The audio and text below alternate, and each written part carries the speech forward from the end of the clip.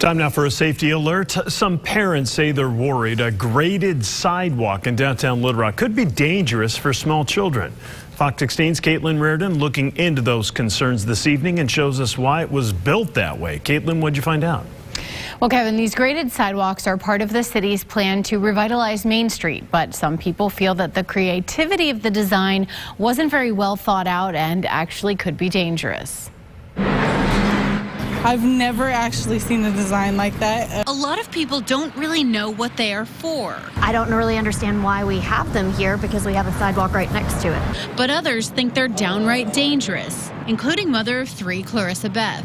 There's no reason that they should have anything like that. Her concern echoed in this Facebook post from a downtown dweller who says, anyone have ideas on how to get the city to fix these toddler traps?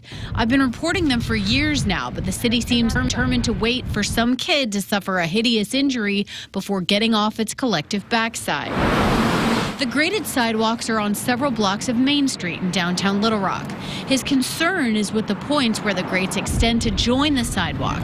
He says it was poorly designed with a result where the holes are big enough for children to step into. Beth can relate. It's kind of hectic trying to balance. She hopes the city will take another look. I think they should at least try to redesign it. Now, the city says the sidewalks were designed as water gardens with the grates over them to provide natural filtration and absorption of rainwater and runoff from the streets and sidewalks.